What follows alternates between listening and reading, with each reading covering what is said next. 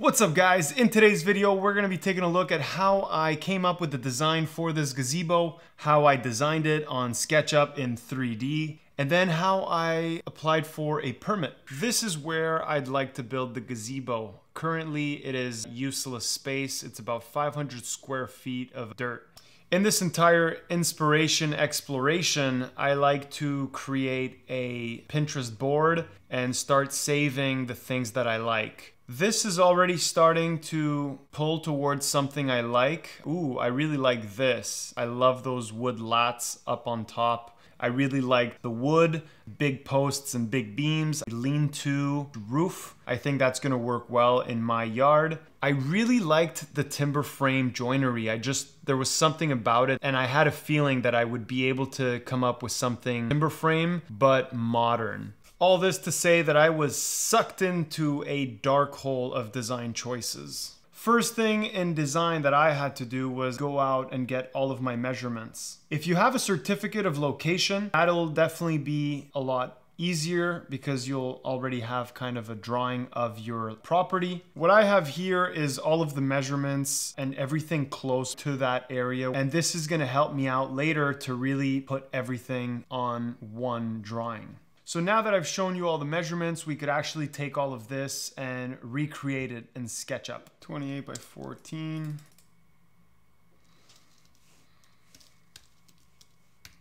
I like to use the P tool to push-pull. So you click on P, then you click on the face. Now you can go like this free-handed, but I like to type in something. So I'm just gonna type in 2 for 2 inches and then press enter. And now you have a 2-inch piece.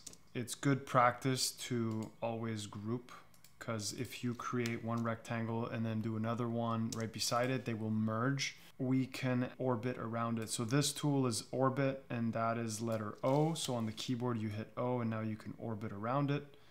And now I'm going to use the measuring tape, so letter T, and that gives us 14, 28.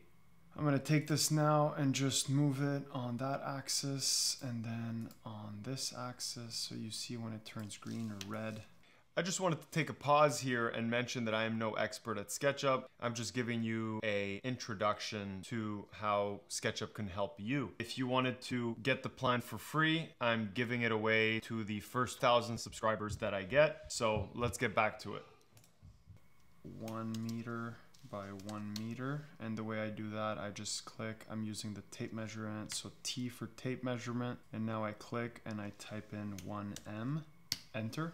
So now let's just make sure that we are inside of the group, so double click into it, and now I'm going to click on the circle tool, and now I could actually use the eraser tool to remove the other shapes. I'm going to press P for the push-pull tool, and we're going to delete these sides.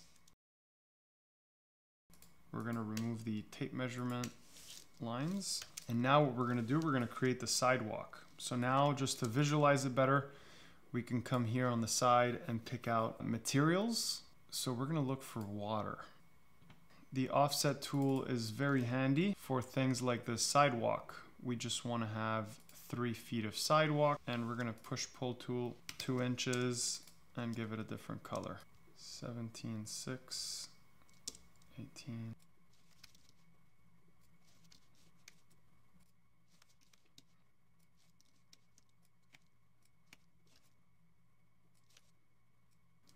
So this is going to be our house wall. So the way I do this is I click here, and now I'm just going to click. I'm not going to click. I'm just going to hover over the line and hold shift. And now you see that. That's just making the line go all the way perfectly parallel onto that already created line. I'm going to do the same this way. I'm going to do this and now go this way. And now I'm just missing this one here. So I need, once again, I'm going to line this up from there to there. And now with the line tool, I could once again hold shift and come this way and do the same this way.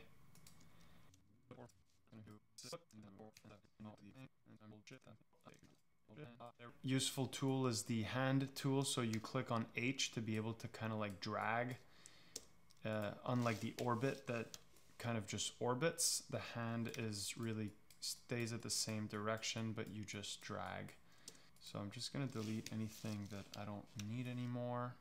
Like this marking here, I don't need. I'm gonna use the erase tool now to remove any extras. So now I just need to take a look at these measurements, and then we could actually start building the gazebo. One thing I forgot to mention before is that I reached out to my city and they sent me my restrictions. I have to be within 226 square feet. So now we're gonna design within those restrictions. I'm gonna just mark a line here to get guides. And I think that's what we're gonna try and align ourselves to. We really wanna try and align to the pool. I'm also gonna take this side because I think we wanna be parallel. Now what I'm gonna do is I'm gonna start drawing out some posts. I think I just wanna start making rectangles at first, and then after we could start looking into how to make them. I think I wanna go with 8 by 8, so I'm just gonna do 8,8. Push pull, and we're gonna bring it up 10 feet. So take this and I'm gonna create a component. A component is cool because you can duplicate it, and then when you modify one, it'll modify to every single one of them. And now what I'm gonna do, I'm actually gonna select another color. So to duplicate it, I'm gonna use the move tool. It's this one here. And you can use your M letter on the keyboard as a shortcut. And as soon as I click on that corner, I'm gonna hit Option. And now, as you can see, it's gonna duplicate it. And now I'm gonna snap it to this side. And now we have 4 posts. I think now it's pretty important to check if we're within the limit. So I'm just gonna do O for orbit. If you don't let go, it still creates that. So R for rectangle. And now I'm just gonna hit here for the rectangle, and we're gonna double click into it and click on area, selection. That is 200 square feet. We said the limit was 226 square feet. So I think what I want to do is try and find a good balance between this and this. So this is currently 14 feet. I think we could bring it in a little and then maybe make it wider. And now I should have, from this side of the post to this side, I should have 13 feet. That's perfect. 13 times 16, 13 times 17. I had on edge 15'4", which means that I could move both of these. Let's try 4 inches more. So 4, enter, always holding shift, 4, enter. And now we should be 16. Okay, so 16 times 13 is almost the limit. And I'm also watching this. So I think the problem, if I go 17, these posts will kind of be in the way here. So as we're walking away from the pool, I kind of want to have a smooth path. Because I do have a door here in the fence, so I don't want to forget that. I have a door, something like this here. It's not exactly there, but you get the point. I kind of want the flow to be pretty smooth to go into the gazebo and to the pool or to the backyard. So you also want to keep that into consideration. So now that we have these lines, we could at least know that we are parallel with the pool. We are 4 inches away from the lines. And here, I'm actually gonna mark this side. And I'm just gonna hold shift when I see the red line so it stays on it and it doesn't move to other ones. And now you can actually use other corners or edges to snap to. So that pretty much gave us the back line. We have the back line, the front line, and now I'm gonna create a rectangle. So rectangle on the blue axis here.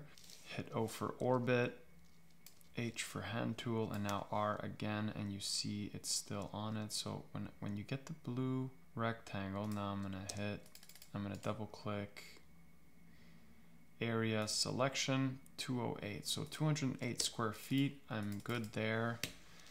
I guess now we have, you know, more engineering problems. So I think it's pretty common sense.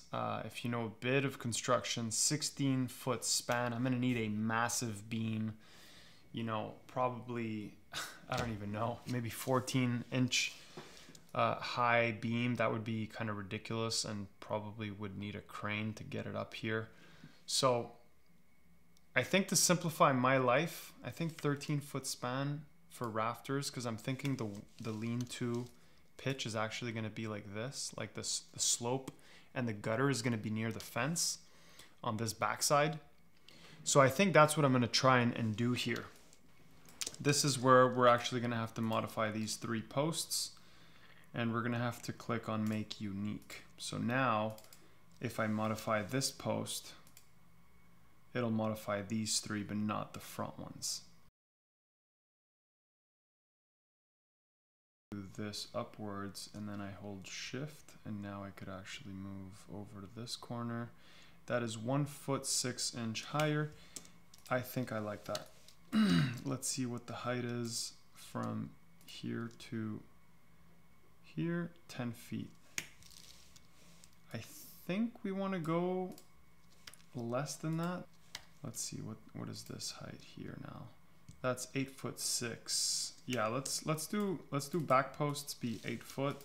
So 6 inch drop, and then we'll make the front ones be 6 inch less, which should bring us down to now 9 foot 6.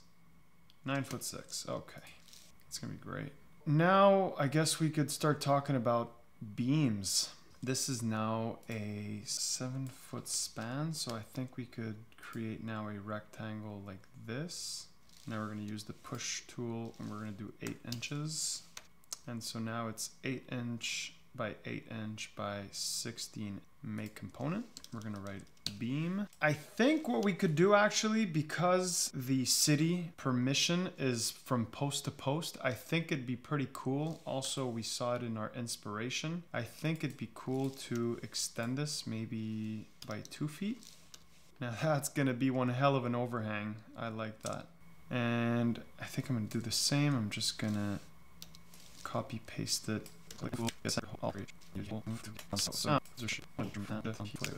Wow, that's going to be amazing. I guess it's time to work on the rafters, unless we start working on the joinery. I think I'm going to finish the rafters, and then we'll come back and do the wood joinery. So I did buy this book here that taught me pretty much everything I know about timber frame joinery and timber frame buildings. I actually did buy it after doing all that inspiration research. I kind of fell in love with timber frames, so I figured why not, do my research, buy a book, and now I guess I kind of know how to do that. I'm gonna start creating a rafter. I think the rafters, I'm just gonna create a rectangle here. You can use the arrow keys on your keyboard to select the plane that it's drawing on. I like that. I'm gonna do 13 by 8. I'm gonna go 8 inches. So that's 13 by 8, and now I'm actually gonna push this to be 3 inches. So something else I'm seeing here is that we actually have the potential to increase this and make this maybe also a 2 foot overhang. So I think that's what I'm gonna do here. And now I'm gonna take this side, and I think because of the fence, here, let's do 16 inches. Let's try that. To rotate something, you gotta select letter Q. And now to rotate, you need to click on which point you want the hinge to be, and then you select what side you want to rotate. So here, for instance, I could select this one or this one. I think this is the good point to select from. And then you select the other corner, and now we can start rotating downwards. Nope, that did not work out. I'm gonna hit escape to get out of that. That was not right. Something is clearly messing up here. Oh, that's why I said to always group your thing. So I'm actually gonna create a component out of this, and this is why it was breaking. I'm gonna call this rafter. Now that I created a component, now it's gonna work well. So now I could actually do this, and it works perfectly. I think that would look pretty darn cool. What I'm gonna do now is actually cut out these, they're called bird mouth. I'm gonna use the line tool and I'm gonna go right here, intersect with that and draw there.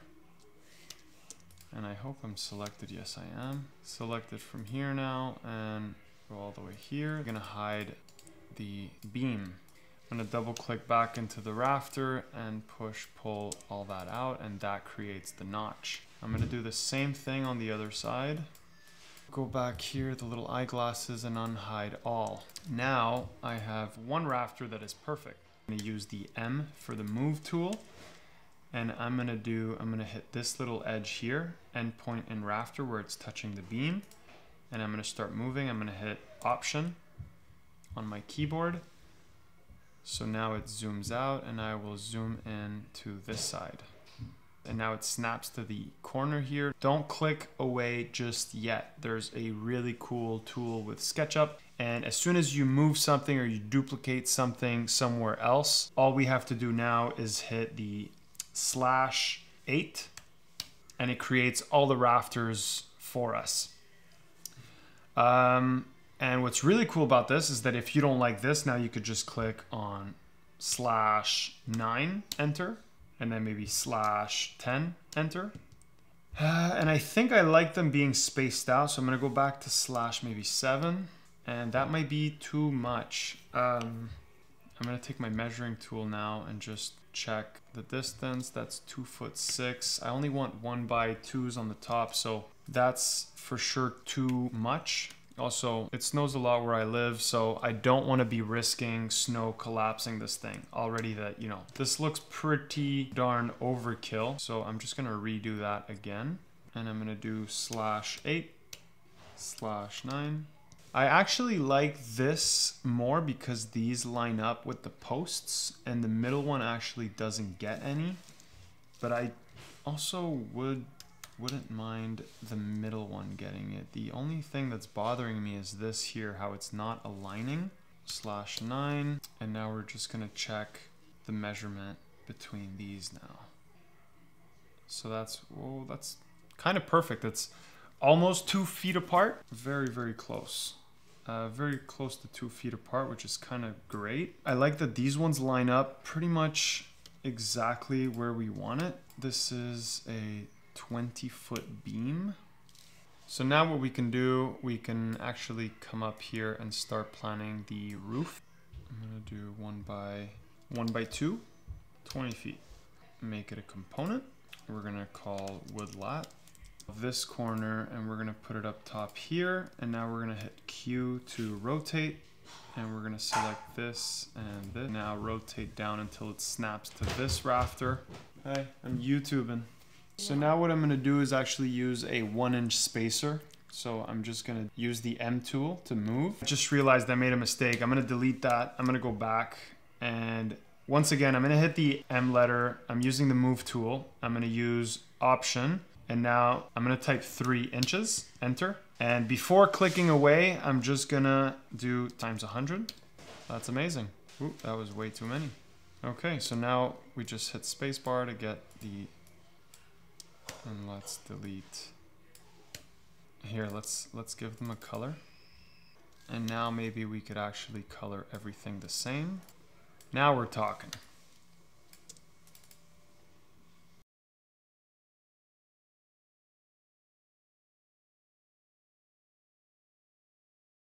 I wanted to stop here and just mention that I don't think I'm gonna get the result I want by putting these knee braces. I feel like it just looks like a barn and it's not looking as modern as I would have liked it to. Obviously I'm still missing like the wood pegs and stuff. I really like the roof effect with that light shining through. I'm just not a fan of these knee braces, so I think I'm gonna remove them. But then we're gonna have to figure out how I could solidify the entire structure. I'm gonna hide the beam. Let's go 5 inches, 5 inches up. We're gonna make a 2-inch tenon, so I'm gonna go 3 inches and then 3 inches, which should leave us with 2 inches Yep. And now I'm just gonna draw a line like this and a line like this.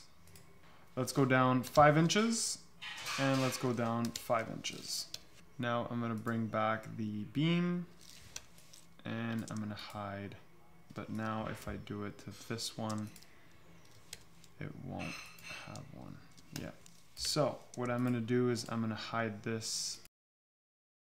And instead of pulling the other ones, I'm actually gonna lift this one up 5 inches. So I kind of did it the other way around, but they both work. Now I'm just gonna delete the guides and we're gonna bring back the last. Okay, so now if I move this up, I have those. That's perfect. I was debating on keeping the knee braces, but I realized that, you know what, without it, it looks so much better. I think what we're gonna end up doing is actually digging massive deep holes, and we're just gonna figure out a way to cement those in and assemble everything standing. I'm gonna create the mortises. I'm gonna bring down this by 12 inches. Similar to the other one, I'm actually gonna do 3 inches from there. Let's just make sure we're on the right axis. And we're gonna do 3 inches from here. And I have to bring this one back up. 12.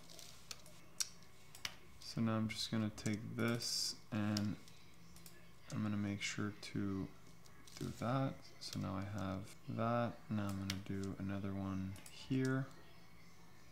There's probably a quicker way to do this. I just don't know it. So I'm gonna do what I know.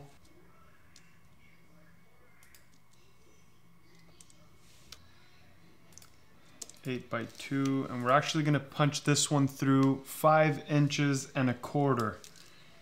So 5 1/4 inch, and now we have a 5 1/4 inch socket, which is called a mortise. And we're gonna go ahead and do the same thing here.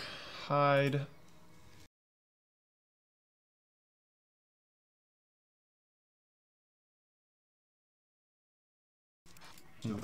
So I took a few hours and I refined a lot of things. I added a bit more detail and components. I even put, you know, the wood peg holes that are going to be there. I even added polycarbonate sheets. So this is going to be the polycarbonate sheet, the plastic.